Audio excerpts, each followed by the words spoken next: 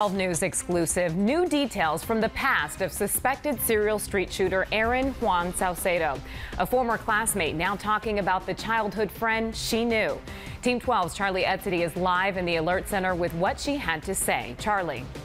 Well, Karebe, this classmate spoke to 12 News on the condition of anonymity because she says she has actually been the target of intense backlash after coming to Saucedo's defense online. Now, the woman says she knew the accused killer for several years and also says she never imagined his name would be at the center of one of the Valley's most violent crime sprees.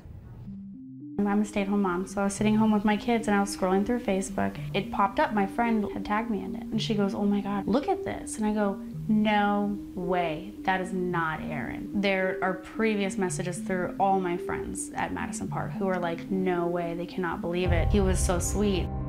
12 News has confirmed with the Madison School District that Aaron Juan Saucedo was a student enrolled in their district for at least 6 years.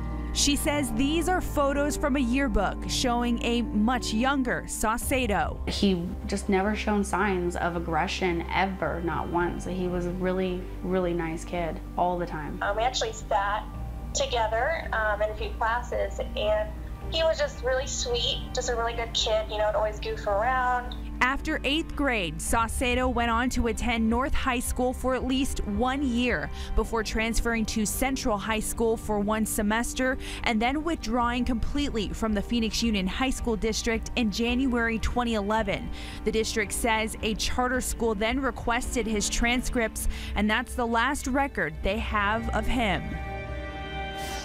And 12 News has also learned from court documents that Saucedo worked for Rebath at the time of his arrest, and a coworker who also wishes to remain anonymous says Saucedo was quiet and kept to himself at work. He also said the majority of people at work had no idea Saucedo was suspected of any kind of criminal activity until they saw his mugshot circulating on the news. We're live from the Alert Center. Charlie Etzedy, 12 News.